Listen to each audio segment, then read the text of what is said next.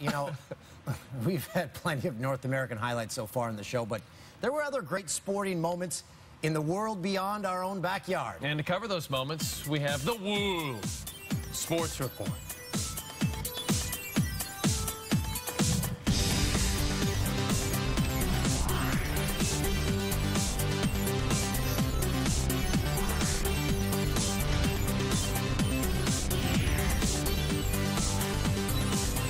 What a weekend it was.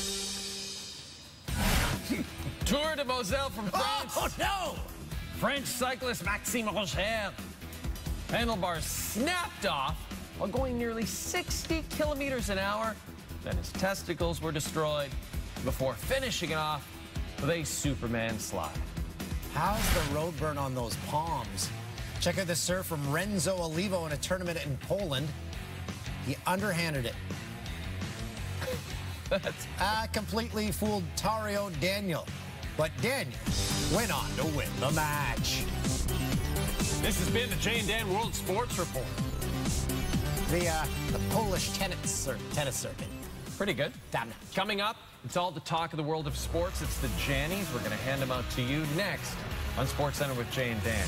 It's a television program on TSN.